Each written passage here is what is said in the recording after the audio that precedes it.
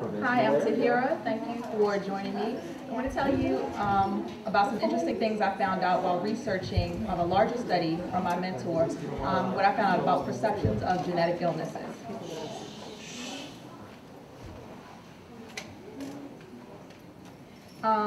Acknowledgements. I'd like to thank Dr. Bediako. He is the Imperial Director of the Laboratory for the Social and Psychological Study of Sickle Cell Disease. My fellow research assistant, Divya Power, she's back there. And they had a lot of hard work on this research, and also Dr. Corey Haben helped me with the statistics software. Just a little bit of background on this. Research has shown that people are more likely to have negative evaluations of black faces if the faces are more stereotypically black. And stereotypically black features include darker skin, broader nose, and fuller lips. And I'm using the term stereotypical because a stereotype is a preconceived idea that people attribute certain characteristics to all members of a group. So in this example, as you can see, this face here, that would be the more stereotypically black face. And there is evidence that this type of evaluation also affects criminal sentencing, as one study shows that defendants with more stereotypically black features serve up to 8 months longer in prison for felonies than defendants with less stereotypically black features. And they are also more likely to be sentenced to death in cases where the victim is white. And also 2 studies by Blair and colleagues show that it doesn't matter what the race of a target face is. If the nose and lips are more stereotypically black, perceivers will assign characteristics to that face that are stereotypic of blacks. So as you see here, this face here, even though it's lighter than this face, these two are supposed to represent white males. But as you see that one has just a broader nose, fuller lips, and the study shows that someone would evaluate that face as if they were evaluating a black person. So this led me to the research question, regardless of race and ethnicity, do stereotypically black features affect the perception of an individual's health status? My rationale was that skin color is the most prominent feature of a person, and black features are evaluated more negatively. So I hypothesized that black faces would be rated more likely to have a genetic medical condition than other race faces. Using computer software, we designed faces of various ethnic backgrounds that also vary by physiognomic features. And we digitally removed hair and other accessories so that there would be no other cues from which people could extract information. So the faces you see here are designed to have more stereotypically black features, which is the broader nose and fuller lips. And we put this category as high Afrocentric. We also created faces of the same 4 races, but the features were designed to be what we refer to as high Eurocentric. And the noses and lips, as you can see, compared to the other ones, are thin. So for the experiment, we examined the perceived likelihood that each of these 8 faces would be judged as having a genetic illness. One illness was sickle cell disease, which has high incidence in populations of African descent. And the other genetic illness was cystic fibrosis, which is more common in whites. This experiment was conducted via computer, where participants would have an experience similar to a PowerPoint presentation, and the computer randomly assigned them to one of the 2 genetic illnesses. So first they will be given basic information about the illness, and they will be asked to rate the likelihood that each of the faces had the illness. And each participant was shown all 8 faces in a computer-generated random order. And a little bit about the participants.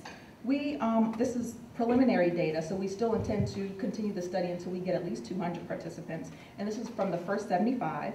Half were assigned the sickle cell condition, and half were assigned the cystic fibrosis condition. So we have the breakdown of participant ethnicity, and this is self-reported. Our sample was 55% male, and as you remember, we use all male faces.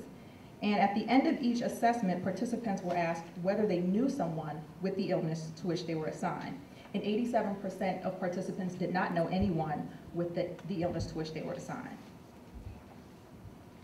And I conducted a repeated measures Anova and found a main effect of race, such that the black faces and the white faces were rated significantly more likely to have either illness than the Asian faces. And we also found an interaction of race and condition, such that, as you can see here, black faces were rated significantly more likely to have sickle cell, and the white faces were rated significantly the most likely to have cystic fibrosis. And we also found a main effect of features, such that faces with high Afrocentric features were rated significantly more likely to have either illness than faces with high Eurocentric features. And finally, there was an interaction of race and features, such that the faces rated significantly most likely of all others to have a genetic illness, whether it was sickle cell disease or cystic fibrosis, were the black and white faces with high Afrocentric features. And this study provides preliminary evidence that racial judgments are not so much about skin color, but facial features such as nose and lips. Also, that stereotypically black features do affect perception of genetic illnesses, even ones such as cystic fibrosis that whites are more likely to have. This study also brings to mind previous research about impression formation and negativity dominance. And these studies show that when we form impressions of others, if we perceive one trait that we think is negative, that will affect everything else that we think about that person. And in this case, the one negative trait seems to be the stereotypically black features. And as we saw, it was regardless of race. So those features dominated the impressions formed about the faces. So it seems like once that was the one negative feature, and people assigned them a second negative feature, which was a genetic illness. And one limitation is that we don't know exactly what people were perceiving when they saw the white face with the high Afrocentric features. So we just really don't know what people were thinking when they saw that face. And also, we don't know what participants' knowledge of the illnesses were, because as you remember, the black faces were rated significantly more likely to have sickle cell, and the white faces were rated significantly more likely to have cystic fibrosis. But we don't know if our participants knew that as a medical fact. And finally, we want to see if these results were the same at the end of the study when we had at least 200 participants instead of just 75 participants. And that's it. Any questions?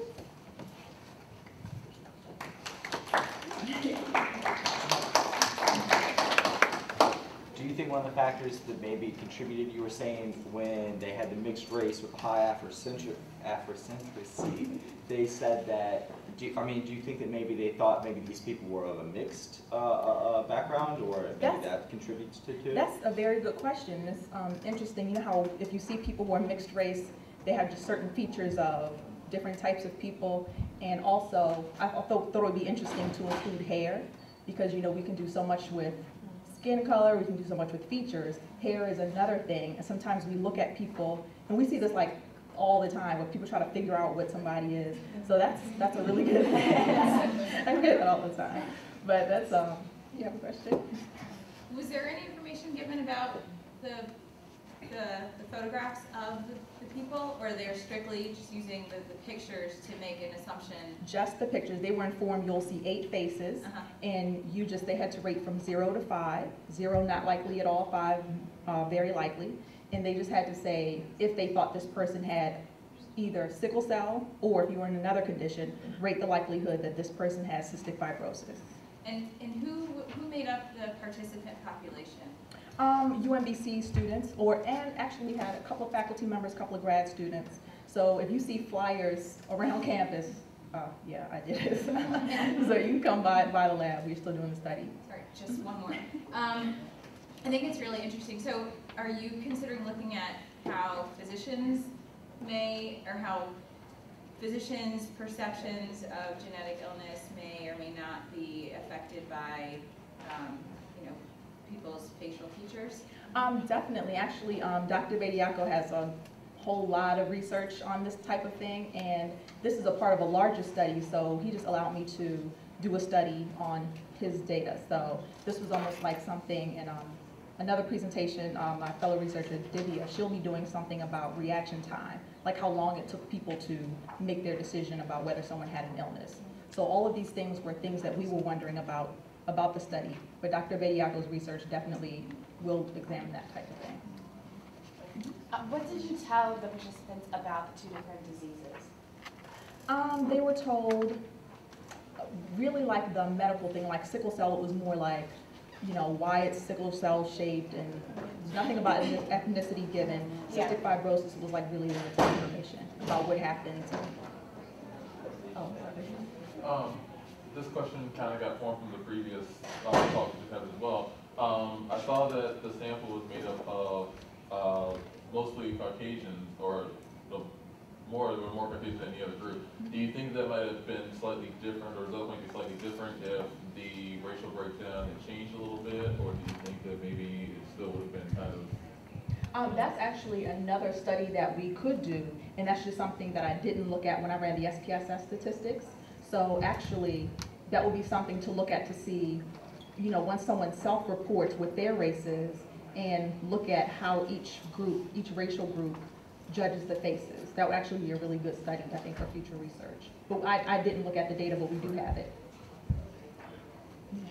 Well, I had a question about when you said that I think there was a correlation that a lot of people thought that Asian people were less likely to have either illness than the other two races. Do you have any, are you finding that in any of your other studies that people are seeing that? Like people are assuming that, or? This is actually the only study that I'm working on, so we actually haven't come to the end of it, but just like with the other suggestion about looking at based on the participants' race and how they rated, I think that might have an effect, but it was just really interesting. We didn't expect these results either. I just thought that, you know, with black being looked at more negatively, I thought that any black face anyone saw would be more likely, but as we saw, it was just, for some reason, Asians were always significantly the least likely to have either illness, but I'm not sure. That's really interesting to study though.